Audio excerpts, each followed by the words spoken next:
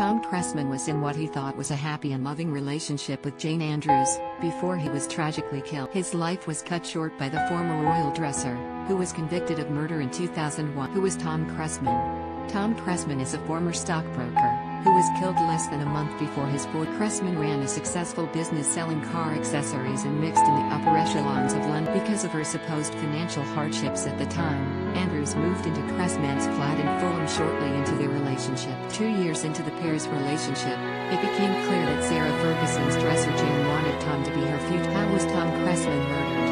Andrews beat Cressman, 39, to death with a cricket bat and stabbed him in September 2000 after he refused to marry her. After attacking her wealthy boyfriend in his sleep, she left him dying in his bed as she went on a run, calling and messaging friends to ask about his whereabouts. In May 2001, Andrews was ordered to serve a minimum of 12 years after an Old Bailey jury accepted that she killed her partner. In November 2009, 8 years into her jail term, Andrews absconded from open jail after another man she had become obsessed with failed to visit. She was caught just 3 days later.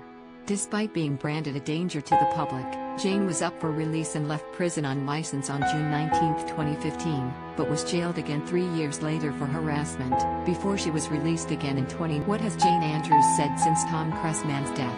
It was reported on March 3, 2021, Jane had been shopping in Lincolnshire where Jane told Julie Bindel in the Sunday Telegraph, "I will always regret what I did.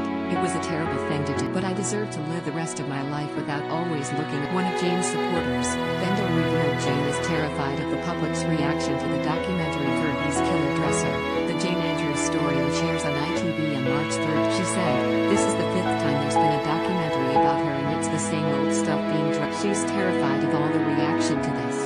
She has expressed remorse for her crimes, and wanted to write to the Cressman family to do exactly that, but wasn't allowed to by the prison authorities.